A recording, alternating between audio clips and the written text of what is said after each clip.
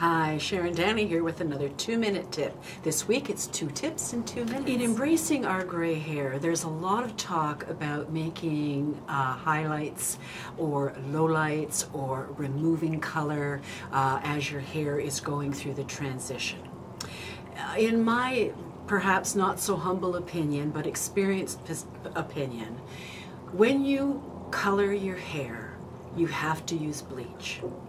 And when you've already got colored hair and then you're going to color it again with a highlight or a low light, you're adding more dryness to the hair.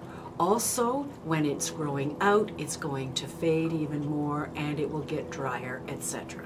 Now, there are those who can do this approach and it works fine, but more that it doesn't work.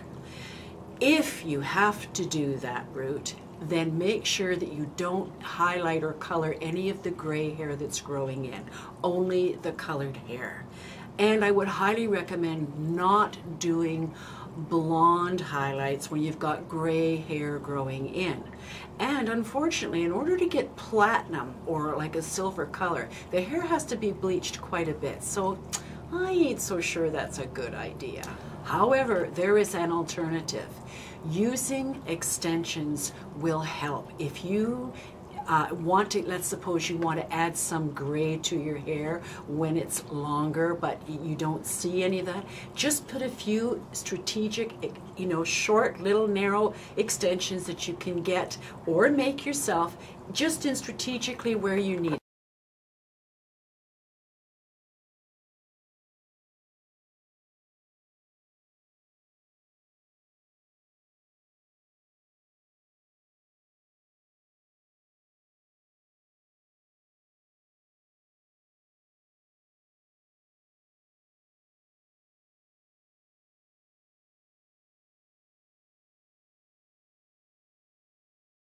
And that will give you the look that you need as you're going through the demarcation line moving on downward, rather than coloring it, because 9 times out of 10 many women have to end up cutting it off anyway. So if you can avoid that, why not? And of course, those with a great head shape and face frame structure, all that sort of thing, that want to buzz their hair or do a short pixie, if it looks good on your head, fantastic. It's a great alternative.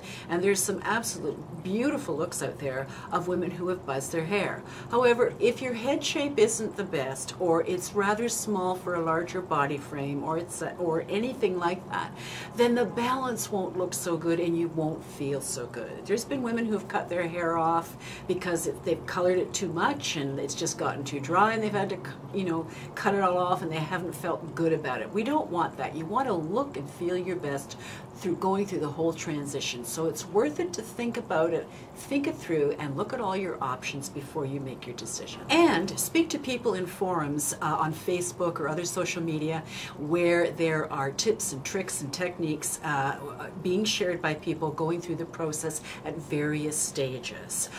The one that I belong to is on Facebook called Gray Lovin It.